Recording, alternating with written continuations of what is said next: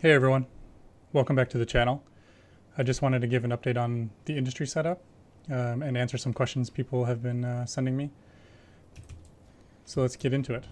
I'll start with the container hubs. A lot of people have been asking how container hubs work and how to set them up. So we will do that real quick. We'll grab some containers. We'll just do 3. Grab our container hub and we'll stick it right here. So you just link to the container hub and you can link a maximum of 10 containers. The hub still has the same link limits as every other industry, and that's 10 links in, 10 links out. So you can have 10 containers into here, and what that does is it makes all of these one single container. All right, and this is now the container, the hub. And what that means is if you're on a dynamic construct, like my ship over there, the location of your hub is where all of the weight is at, because this is the container, right? Even though if you click on this, you can see all the items in this container, it's actually inside the hub, right? So also note that because these are all one single container, you can no longer link to these containers or from them, right? Everything has to go through the container hub. So these are one container, and that one container has the 10 links out to other industry.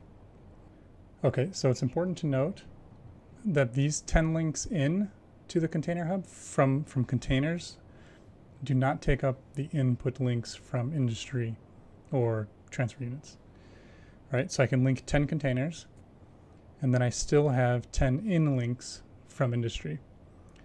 So, and you can see that, so if I select from an industry, and I right click, select an in plug to link to, you can see my industry in links here. I have 0 through 9, so it's 10 links, right? So if I link this, and then I grab another one and do the same thing, right click, select an in link. You see link 0 went away because that link I just made is taking up link 0. So now I only have 9 left, 1 through 9. If I link this one, that's going to take link 1. So if I do it again, now I only have 2 through 9, right? So industry links take up the 10 input industry from here. The containers do not. So those are the 10 in links. Now if I right click on this and I say select an out link, you'll see I have 1 through 10 for industry. So I have 10 output links to go from this to an industry unit. So I hope that explains container hubs and how they work and how to use them. Okay, so let's go into the updates for the industry. Because of the server issues, a lot of you are aware of, I haven't really done anything with the voxels yet. I'll get into designing a decent looking building eventually, maybe within another week. But currently I've just been building up the industry. This is a personal industry, so some of you have probably seen much larger industries. There's plenty of huge industries out there from organizations. And I will show a build of one of those, but this is just a personal one I've been working on, kind of to show you guys how it works. So here's what the links look like. So a few more links than last time. It's actually still not very complicated, even though maybe it looks like it. It is actually pretty straightforward. Some of the changes, I've expanded the refineries, so I have a lot more of those.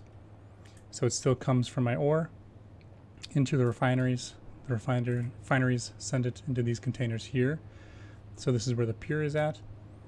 The pure then goes into the smelters to be turned into metal. And then that goes out into the rest of the factory. The transfer units, as I've shown before, if I have multiple units, So duralumin. I have many of these crafting duralumin. So I take the copper and the aluminum from the pure containers, I transfer it over here, and then these containers send it into the duralumin refiners, or smelters. Now, how to calculate your throughput so you know how much of this do you need? That's some of the questions I've been getting. And that's pretty simple. I like to convert everything into the same time scale, and I use per hour. So you see currently you can look at a recipe and it tells you how much it makes and how long it takes. So this is going to make, with my skills, 81.75 duralumin every 11 minutes. That's 7.43 every minute, which is 445.9 every hour, right? Let's look at how much it consumes. We'll start with the copper. 91 every 11 minutes, right? Which is 8.27 every minute, which is 496.36 per hour. Okay, so it's consuming for the copper almost 500. We'll round up, so 500 per hour. So let's look at the transfer unit. Transfer unit can transfer 100 every 10 seconds. All right, so it can actually transfer 600 per minute, which is 36,000 per hour. Okay, so one transfer unit can transfer 36,000 per hour, and one machine consumes 500 per hour.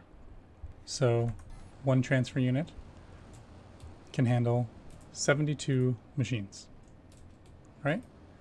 And I only have 6 right now. And so that's why this is efficient. Now, how can one transfer unit send items to 72 machines? Well, one can't do that by itself, but I can chain these together, so I'm still only using one link from the source, right? And I can do that 7 times, so I can make, well, I can do that unlimited times, but to get to 72, I have one link coming from the source into here.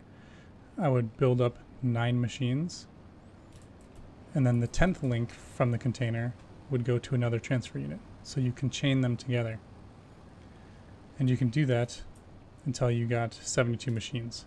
Once you got beyond 72 machines, you would want to take another transfer unit from the source and start over, because this one would start to bottleneck if you were running all of them at the same time, which would take an extremely large factory to do. So it's not really necessary at that point, but that is how you can calculate your throughput. So let's go up here and look at like an end product. So we'll look at our airfoils here, ailerons. So compact aileron M consumes 25 every 32 minutes. So if you look at that, 25 divided by 32 multiplied by 60, so that's 46.8. So we'll just round that up. We'll say this consumes 50 hydraulics per hour, right? Come down to hydraulics.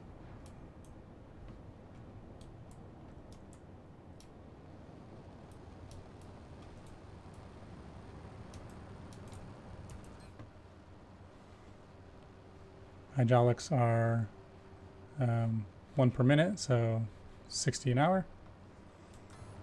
So one machine can easily handle that, one machine. So I have 10 of them, right, at 60 per hour, so 600 an hour. So I can power many machines without bottlenecking, as you can see. So that's kind of how you plan your throughput and calculate. I like to, like I said, put everything into the same time scale. Otherwise it can get confusing when you're looking at this makes, you know, 3 a minute, and then when you're looking at Okay, let's go to like a long craft. When you're trying to calculate per minute, you take something like a core unit. All right, 6 hours. Well, you want to see how many of these components does this consume per hour, and then you can see if you wanted to have multiple of these machines crafting cores, you'll know how many machines you need to feed that. It's pretty simple, actually. So I hope that makes sense. Now, with this factory, I have everything, as you can see, coming down here, or nearly everything. I have it all consolidated, so all the assembly lines send everything down here so I can grab whatever I need at a time.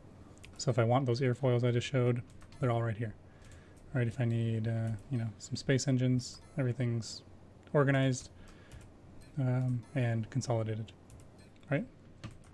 So I can grab whatever I need and it'll just automatically refill it. So it kind of simplifies it. So this factory makes everything in all these categories. And I also have some things I haven't sent down here yet, just miscellaneous stuff. You know, windows, piloting chairs, lights, screens, a lot of other things that are kind of spread out through here. Eventually I'll have everything come down in one place. If members want things from the factory, they can drop off ore and pick up the items here if they reach out to me. So that's what that's for. And yeah, that is pretty much it. So I hope this explanation answered some questions. Maybe it gave you some more questions you can ask about. If you do have any other questions, go ahead and ask them in the comments below, or you can join the Infinity Corporation Discord, which I'll also link below, and you can ask them there. In the next video, we're going to take a look at my ship here. This is still my starter ship. I haven't done much to it. What I'm going to do soon is actually tear this thing apart and rebuild a new ship and show how to handle lift calculations, thrust calculations, and determine how much weight you can carry. I'm rebuilding it because this thing, as you can see, it's a single layer piloting chair right up front here, and with the PvP that's been taking place recently, this would die in probably a single shot from a large cannon or a large railgun. And so I want to prevent that, so we're going to rebuild this and have a little bit more defensible hauler. Okay, so stay tuned for that. That'll probably be within the next week. And again, thanks for stopping by, and I will see you guys around.